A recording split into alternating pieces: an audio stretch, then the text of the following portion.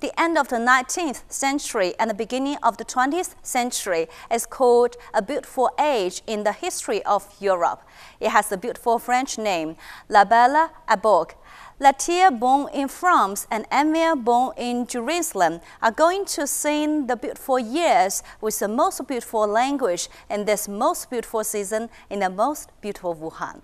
It was in a way to give a little taste of France, Paris, in the Belle Époque, and so we chose key composers to express and to describe what was a French Parisian salon at that time, where composers, poets, artists, painters would all meet in the evening and show their first their novelties. And so that's the program of tonight.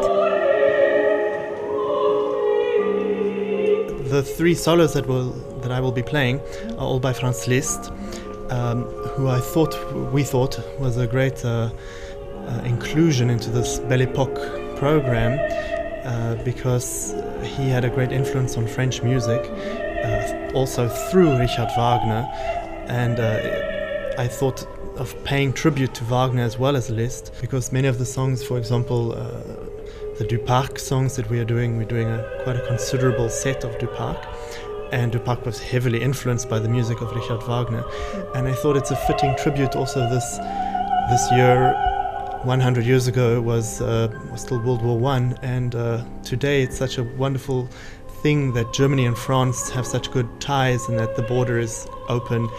And it's a great tribute to French-German collaboration and mutual influence.